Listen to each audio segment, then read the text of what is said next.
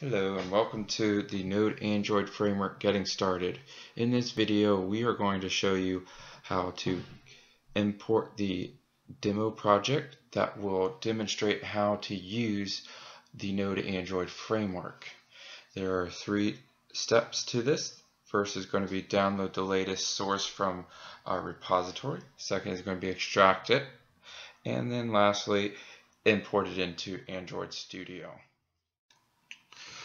First, let's go and open up a browser and navigate to bitbucket.org/variabletech/libnode-public/downloads.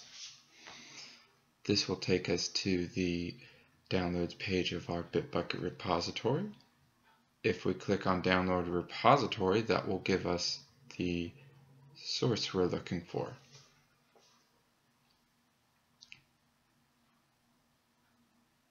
Next, let's navigate to the directory where we downloaded the zip and extract it.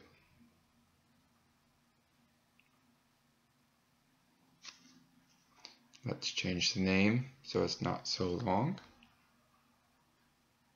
and extract.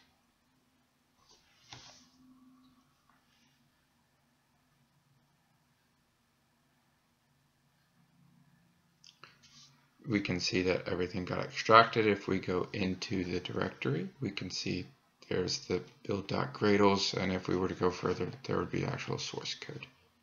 So now we're ready to do the import process in Android Studio. There's 2 ways. If you already have Android Studio up and running, you can say File, Import. Otherwise, if you don't, then you might see the main screen, and we're going to choose Import Project.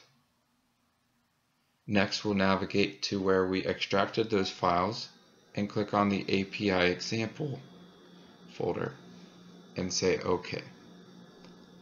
This will import the source code via Gradle,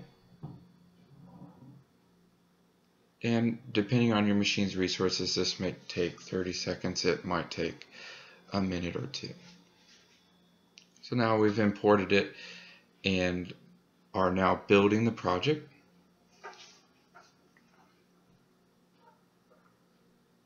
Project successfully built. Now we're ready to deploy the project to a device by clicking the play button. Once again, depending on your machine resources, this may take 30 seconds, this may take a couple minutes. And there's the dialog to show that we have finished the build and are ready to deploy. You will need a physical Android device to deploy this application to, since it is a Bluetooth application. This concludes our tutorial on how to import the demo project.